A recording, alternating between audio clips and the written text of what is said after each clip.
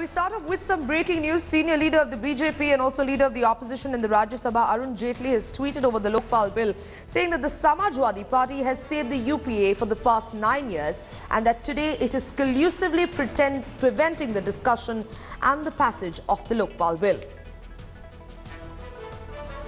And our political editor Karthik Sharma now joining us live.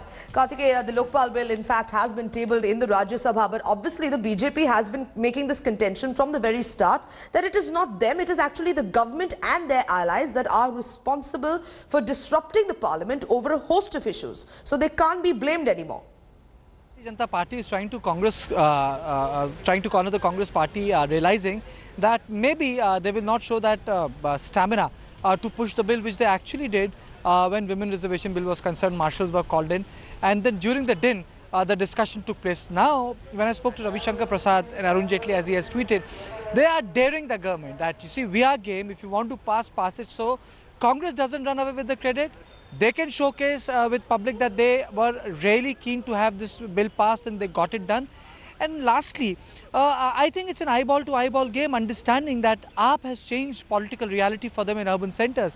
And they can't seem to be ditching Lokpal. Other parties can do that, like Samajwadi Party and BSP, but for them, these constituencies are very, very important.